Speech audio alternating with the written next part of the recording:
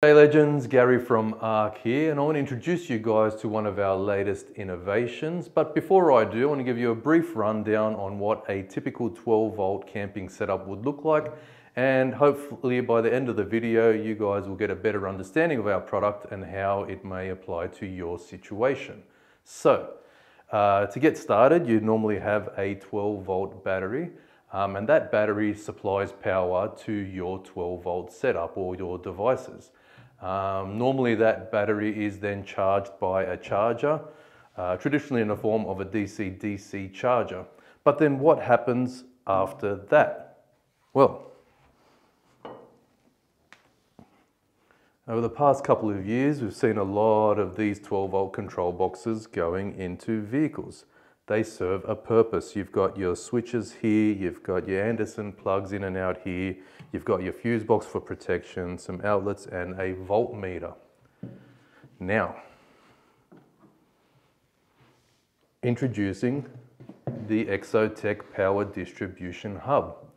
As you can see from a quick glance, there is quite a significant size difference. So we've taken all the features of this and put it into a neat, compact, innovative 12-volt control box that you, the user, can not only control, but monitor your 12-volt battery. Now, installing the Power Distribution Hub is a breeze and really not technical at all. There's really only two inputs that you have to worry about. Input number one is this 50 amp Anderson style connector input. So basically you're going to run from your auxiliary battery through a 50 amp fuse and into here, and then the PDH or Power Distribution Hub is powered up and ready to supply power through all of the outlets. Input number two is a water tank sensor input. Now the Power Distribution Hub is compatible with the RV electronic sender probes, so you can monitor a single water tank basically through this port. After that, you've got the four mounting holes here, so with that you can basically screw it onto any surface and you're ready to go. Now, it won't be called the Power Distribution Hub if it doesn't actually distribute power, and we do this through 9 outputs. The first 4 outputs, which are controlled from these sleek push buttons here, are the 4 relays. So you would normally run these to your lights, water pump, fridge, etc. So that is through this Felix connector over here.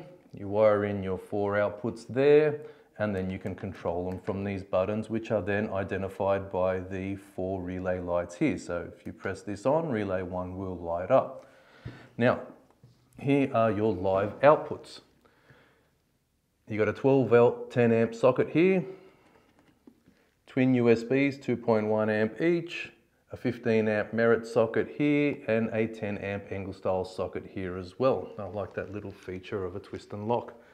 And another 50 amp Anderson style connector out here as well. So not only does the Power Distribution Hub supply power for your 12 volt camping setup, it actually monitors the auxiliary battery as well. It does that in 2 ways. So in real time you're going to know how many amps you're using, how much power you're drawing, what voltage your battery is at, and the state of charge of your battery. The second way it does it is in total power consumption. So in total power consumption, basically between charges, it's going to tell you what you've used, how much amps you've used, how much power you've used, and also based on your usage, how long you have until your battery needs recharging. So the Power Distribution Hub also offers a full suite of protection, both for the outputs on the unit and for your battery as well.